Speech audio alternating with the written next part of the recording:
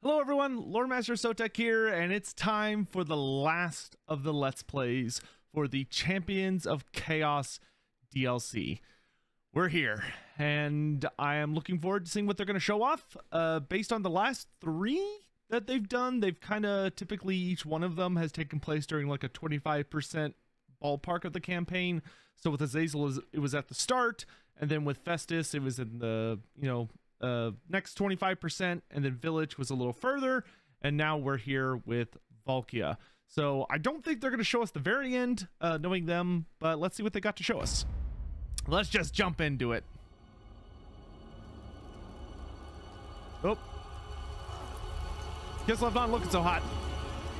Valkia the Bloody, a name that commands respect from the Norscan tribes and fear in equal measure from the rest of the world.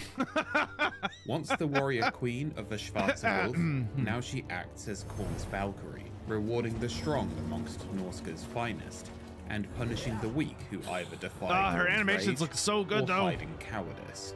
We're going to be starting at turn 70, so let's get you a up little to ways speed. in the campaign.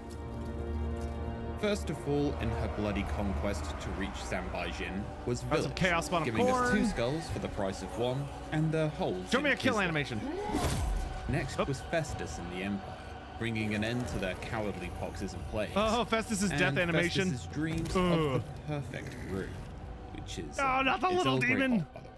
With these roadblocks out of Heartless the way, Valkia. we have a new goal: Heartless. to enter the Mountains of Morn and to reap the souls of the ogres. Big lads, big souls, right? We've got rifts back at Frozen Landing in the Loremaster and another in the Empire, so we can back up Valky's rampage with additional armies as and look at the Demon Prince of Khorne. All right, also, our boy Morak's down there. Hi, Morak. That looks good. We find ourselves I like the generic Zorn Demon Uzgul, Princes. laying siege to the Greenskins. Sure, they're angry, fighty folk too. So while there's some potential for kinship and alliance, we can't let so we got Bloodthirster in the army. Nice. lest we lose our murderous prowess and bonuses attained from our bloodletting meter.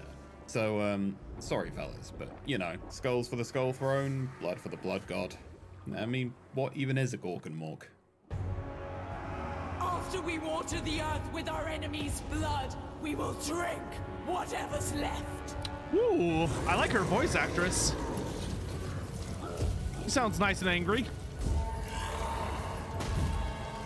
The Green Tide have the numbers, sure, but we have chariots, monstrosities, chaotic hatred, I and love a the big shrine. hungry boy. Oh, he's having a snack. The Greenskins surprised are he even learning has that animation only without take the you so far when you're fighting blood pack. Khorne's Valkyrie and the relentless tide of pure Okay, so Spear hate. is a solid wind spell. Eat their souls. Got a giant duel. Blood crushers. Now, the thing about indiscriminate, unabashed bloodshed is that eventually you're going to turn a few heads. This is a good thing, though, as Khorne has taken notice of our bloody conquest through these lands and has decided to impart some gifts for Valky's forces. Oh, they're finally going to explain what that is? Let's end our turn before we take out Tsar Nagrand and just have a little think about what we'll want next. Oh, what's this? Tangritus won a peace treaty. No. Get him, Morak. Okay, so that instance of violence aside, we have a choice. Okay, so it is the eye. So it is the Eye of the interesting Gods. So the Eye of the God. Okay, so when the eye opens, you get one from a set of buffs. Oh, you can get Gillian's Soul Netter. That's one of the super items from Khorne's realm.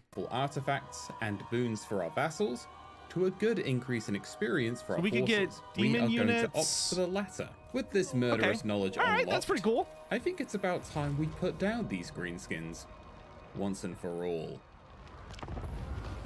The gates of Tsar Nagrand might currently keep cavalry and other monstrosities at bay, considering they don't know how to climb ladders. But if you think walls will stop Valky's fury, Looks like some of those are then, chosen. well, Maybe I can't tell. I can't tell the difference yet. Just at a glance between the we'll use Valky's wings and terrifying speed to deal with the greenskin reinforcements, while the rest of the army take it to the strategic points and everyone else getting in our way.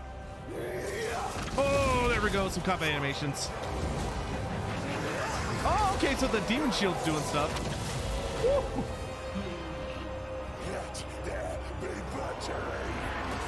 So what you're saying is, unlike her trailer, she can take on an enemy and to top it all units. Off, big sword.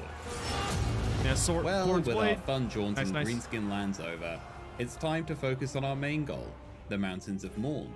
And I love the fire mouth. Tasty I love souls. the fire mouth. Maybe even Cathay Beyond, if we're feeling desserts. At this time, we're going to invest in new Gifts of Chaos, which become pretty powerful in the late game. We can use these to truly get the most out of our army, making our killing swift, exact. Okay, so you can get Bloodthirsters, Soul Grinders, Chaos Shrines of Khorne, Skull Cannons, 35% bonus income from raising and post-battle loot. Damn. You can get Flesh Hounds.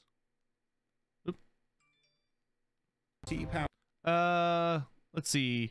Faction leader grants 25% of experience earned to other lords. Okay, so you can have one character that's making your other characters grow faster. +1 undivided authority for your army. Oh, okay, so those are undivided gifts. Allegiance points, +100% for alliances and vassals with Norska, +100% extra tribute. Oh, here's the other coordinate one. One of the coordinate ones I missed. Passive ability, you get the Minotaur ability Blood Greed for all units with the Mark of Khorne. They get bonus experience. In the late game. We can Very nice. Use these to truly get the most out of our army. Making our there's one more. At this time, we're going to invest in new gifts in the late game. There's one more. We can use these to truly get the most out. +10 armor for armies led by Khorne devoted characters. +25% experience for all Khorne characters. Oh, and the Trophy Heads ability for all Khorne characters. Damn, that's gonna be nasty. Swift, exact, and without compromise. That's gonna be nasty. However, we've run over time. The Mountains of Morn are desolate, razed, and those ogre souls are no more. But there is a definite stench in the air, one that Valkia knows all too well. Slaanesh's legions have been here, and if you want to know how she feels about them, just ask her shield. Of course, if you think Valkia would forgive Azazel and his ecstatic legion for this little transgression, you've not been paying attention.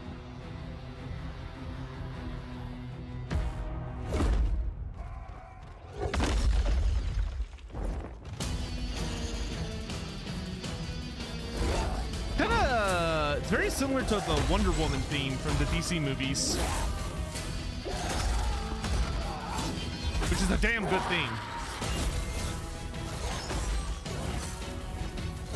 I love that there was some obnoxious dude that managed to hit her with a throwing axe of all things.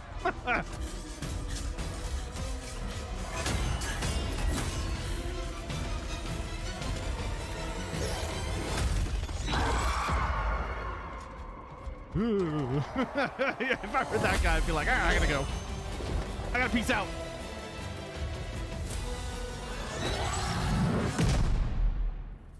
With our vengeance enacted on Azazel's there's a guy riding a juggernaut. Damnation himself, Chaos Lord riding a juggernaut. Out there, and we're still just below 60,000 souls. In 60,000. That's a lot. There's a few more treats in store for us. A caravan from Cathay has opted for a holiday in most treacherous lands. Some Darkland orcs are simply refusing to die. Just over yonder, a beautiful sight. Ogres, my lord. So let's get to doing what Valkia does best. You know, separating heads from shoulders. Montage? Oh, it looks like there's a character riding a Gorbis chariot, or that might have been a unit. Oh, they got regular chariots too. That's nice. Ooh. Oh, she impaled an orc. I don't know if y'all saw that. Oh, look at those regiment of renowned blood crushers, or skull crushers. That black and gold. Ooh, that's a nice theme. That looks, ooh, that's tasty. Well, rip those dudes. I love that I really love that the Chaos Shrines have unique designs. Like they have different icons for each, for if they're undivided or one of the 4 powers. Yeah, those Regiment of Renown look, oh, they look so good. With a bloody swathe cut through the howling Nice. wastes, we've got the souls we need. And some of them are even ogre souls. Are ogre souls bigger than regular souls? No idea. What's important is that we've hit 60,000 souls, and now we can begin our journey to the lost city of Zanbaijin. Zanbaijin. Time of Valkia's ascension.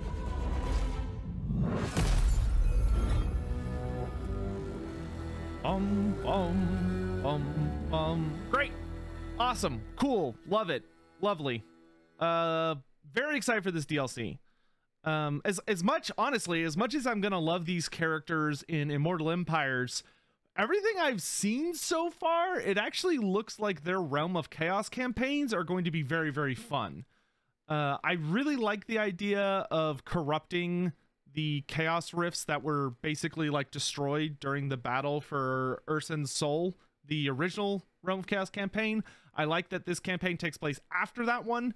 And so, you know, it's kind of like a follow-up epilogue story with Chaos sort of getting its vengeance after Kislev claims victory and saves Ursun.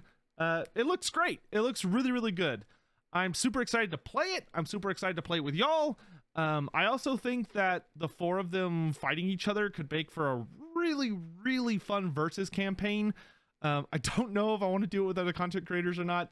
But at the very least, maybe it's something we could do within our own communities. But it looks like a lot of fun. I will say that I think if I had to pick one to play with first, I would go Festus for my first campaign, but Valkia would probably be my second. I'm not sure. She looks fantastic though. I love that shield. Man, that shield looks good.